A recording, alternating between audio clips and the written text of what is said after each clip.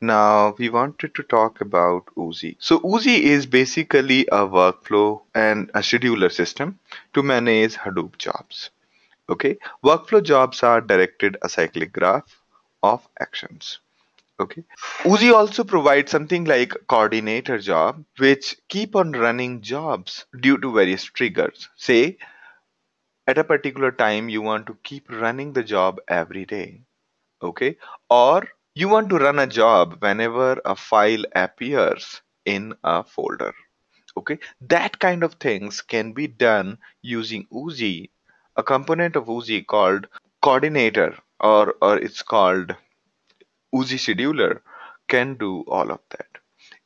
It's well integrated with the rest of the Hadoop stack and is very scalable, reliable, and extensible system. Okay, the workflow of Oozie looks like this. So a workflow of Oozie is defined in the form of directed acyclic graph. The graph with no cycles. Almost all task executions are directed acyclic graphs.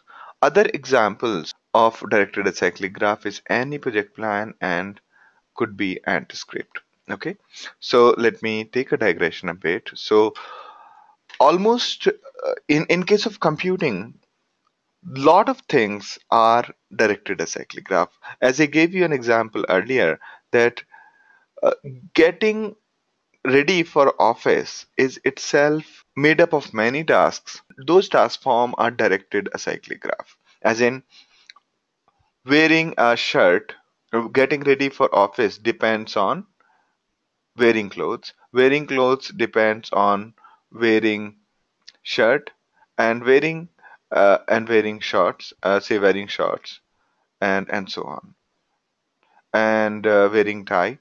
And basically, here also say going to the party depends on wearing trouser and this. It could be any work which you think of can be expressed as a dependency list of things. Okay. The important part is that when we normally do things, there cannot be a circular dependency. Okay. Circular dependency as in to wear the shirt, I need to wear the trouser. To wear the trouser, I need to wear shirt. Okay, that cannot be the case. Otherwise, you will never get ready for the office.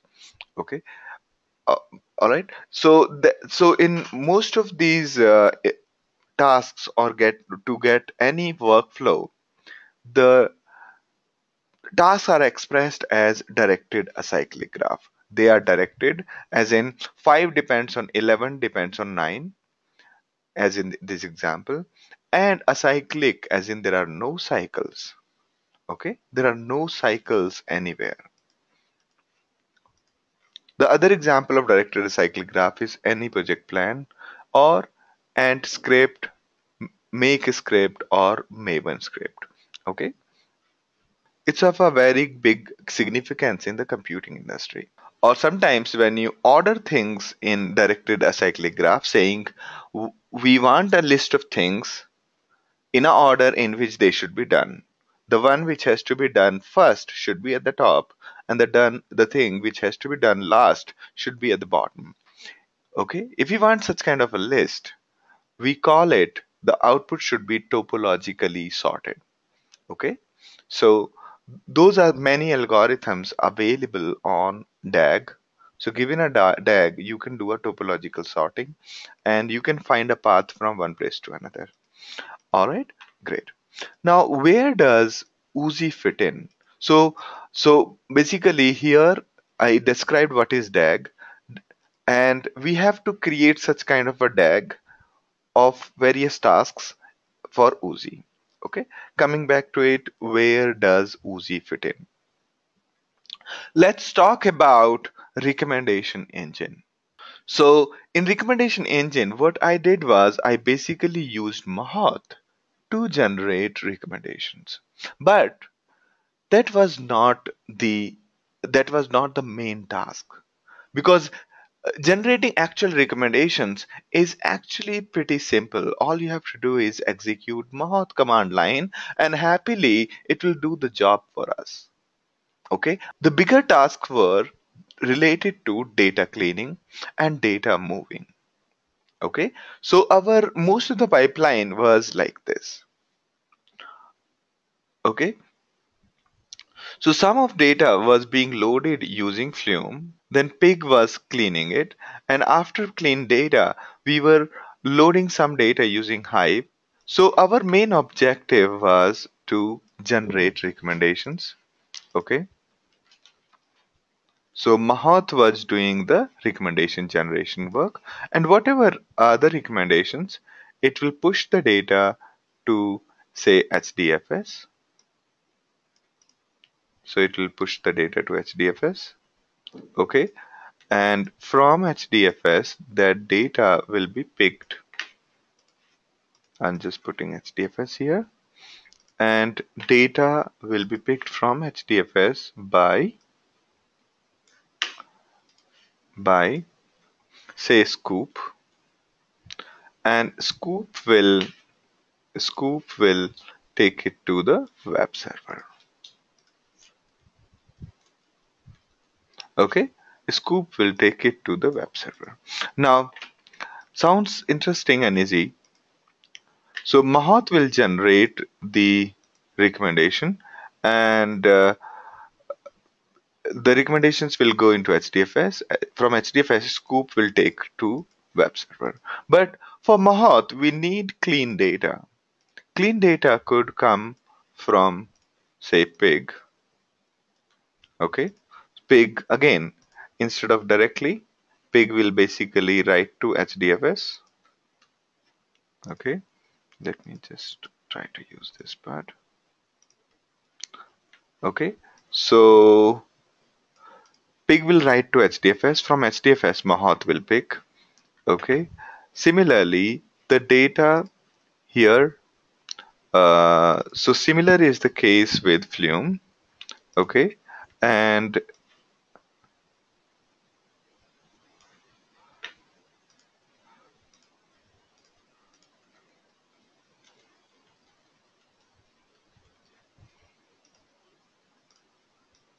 all right, I think this is good.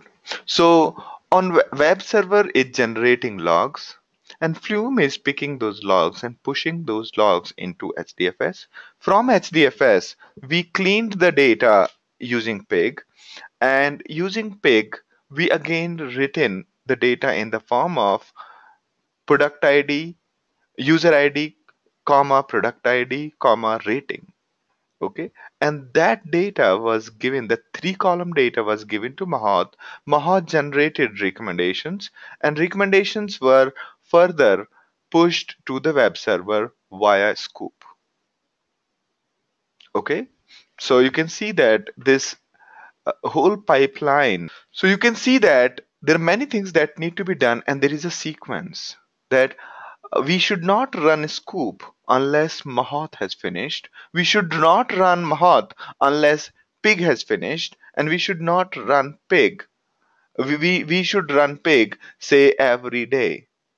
Okay, we should run all of this process every day. From all of this process from here to here, okay, should be run every day. So this has to be executed daily. Okay, while this work uh, from Flume is happening every second. This is running every second. So what you see here is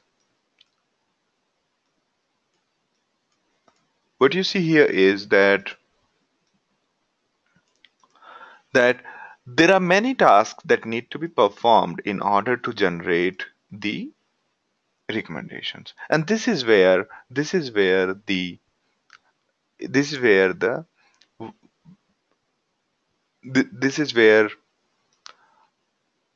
just a second. All right, so there are many things that need to be done in a typical project, and this is where Oozie fits in. All right, now how do we define individual task? Okay, so full workflow will be composed of various Pig, Hive, MapReduce, and so on. It'll look like this. It'll look little more horrible than you would expect. So you see, we define a workflow node, and then inside that there is a start to action name. Then inside that action description, we have MapReduce here. MapReduce says that this is the node of job tracker, name node, and so on. Okay, then we have the other parts. Okay, so we have basically we can describe an individual task like this. So this XML actually says that this workflow has got a starting point. That starting point is MapReduce, and the error is goes to kill. On success it goes to end. Okay, so inside Oozie, you can actually have fork, as in output of first should go to and second and third can be joined further. Okay, similar thing can be done in our case where let's say some part is being cleaned by pig, some part is being cleaned by hive, and we join the data together at some point and generate the recommendation. Okay, so to run an example, open the console, copy this particular Oozie examples to your home folder, and then extract it. And once you have extracted, you copy this examples folder to HDFS. Okay, locally only you need job.properties. That's it. On the local disk, you need only job.properties. Rest of the things you have to keep in the examples folder. Okay, and then you can simply run something of this sort. You could say Oozie job, and you have to provide the Oozie server's IP address and the port and then the URL. And the config is taken from the local folder. This config says that where is the name node, where is the data node, and then we can run it. Okay. So if I have to run my example, we could simply run like this. Okay. So it's running my job. Okay, now what is the job I'm trying to run? Okay, let me first start from the jobs properties file. All right, I'll show you.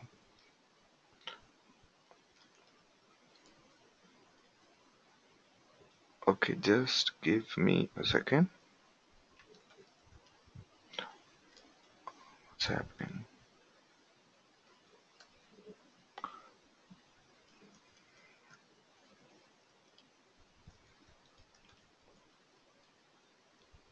All right, so I'm saying this one. Okay, so this is the property file. It tells that, hey, where is the name node, where is the job tracker, all the variables being used in the workflow. And what is it that we want to run as a workflow? This is the XML file containing the complete workflow. Okay, let's you can take a look at this particular file inside app/mapreduce. Okay, in my home folder. So you can also download it by yourself. You can basically, this Oozie example is already there. Also in the data folder you have all of these. Okay, and where is the Reco stamp? All right.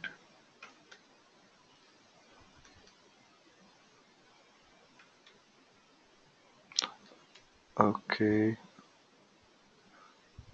Examples root. Where is the example root? Examples folder. Okay.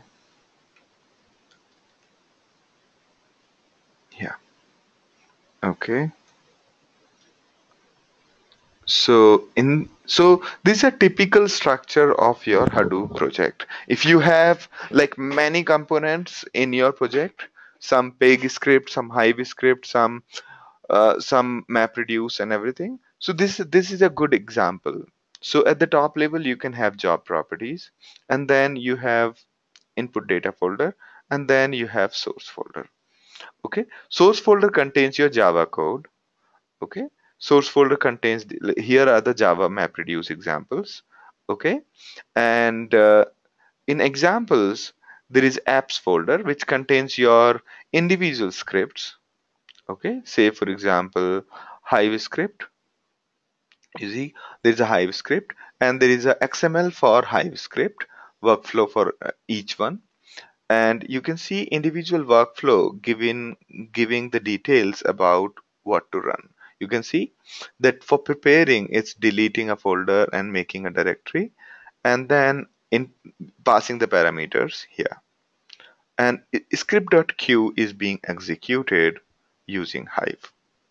Okay, so here we are telling that here is my Hive workflow. Okay, Hive workflow. Here's the job tracker name node, and this is before running my Hive script.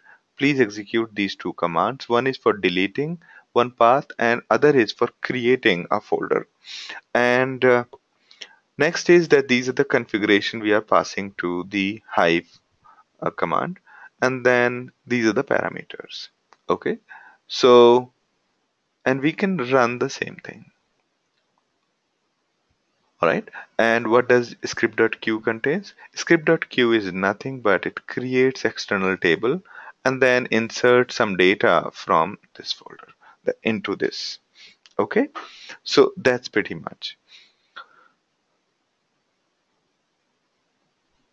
All right, so similarly for every component you have one example here. So if you have more than one scenario, you can basically have more of these examples. And what we are trying to run as an entry point, okay, what we are trying to run as an entry point, we are running the job.properties, and what does that contains? This particular workflow. We are trying to run only MapReduce workflow. Okay, you could run multiple workflows. That's pretty straightforward. Okay, so here is the MapReduce workflow. It says that the output data goes here in the output folder, and so on. Okay, so we can run a job like that.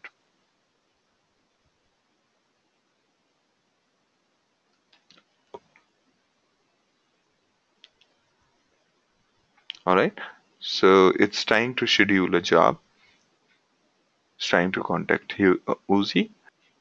All right, so one more thing I wanted to show you as part of Oozie. The Hue comes with a very beautiful editor for Oozie.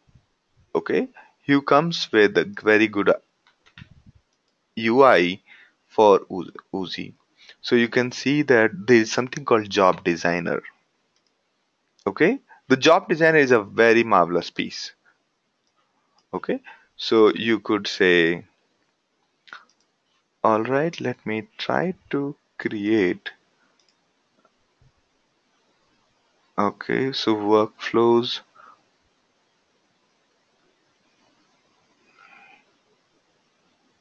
All right.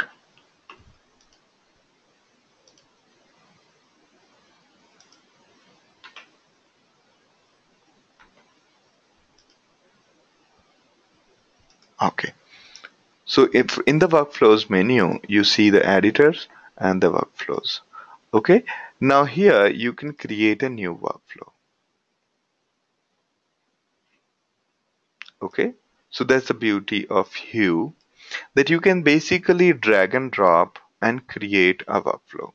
Okay. You could say that, let's say you are to run, okay, you are to run some MapReduce program. Okay, you can just give your jar name. Okay, this is your MapReduce job. You can basically create the MapReduce and locate it in HDFS, and then give the properties and all the information that you require. And then you can, before that, you can say things like, first clean my data using Hive. Here, if you have, you have to upload your script. Okay, okay, so you can have the config file for XML, or You might have config file, you might have a pig script. You might have a pig script. So you can say this is my pig script. So basically what I'm trying to show you is that you can graphically graphically order things. So first pig will be executed, then the map, and so on. Let's say after pig script, you wanted to run one map reduce as well, or let us say you wanted to run some work in Hive. Okay, so you wanted to run. So there is some Hive script, my Hive script dot SQL. This is my Hive script, and this is my pig script. Okay, and you wanted to run these in parallel, and then you combine them. Once both of these finish, then you want to run your MapReduce, or maybe you want to run your some other Java program. Okay, or maybe a maybe another workflow you want to call. Okay, some SSH command, HDFS command, or you want to send an email. Once everything is done, you want to send an email. Okay, say send an email to Sandeep and say success. Okay, sounds good. So you can create a workflow like this, and then once it's done, you can schedule it using the coordinator. Okay, so this is my workflow which I've created, and and here I've given another example where I'm trying to call scoop and then using MapReduce job and then using all of this. Okay. So using Oozie editor, you can create these complete workflows using UI. All right. Now that was Oozie, and similarly here also the same thing. What you were doing, you were using UI, you could do using the XML as well. Okay. So that was Oozie. So you can read more about Oozie at this place. All right. All right. So that's pretty much related to today's discussion. Now, the assignment to all of you is import data from MySQL to Hive and back, build an Oozie job for the fourth problem of first second session, and third is prepare your own movie recommendations. Okay. So these assignments you have to submit. All right.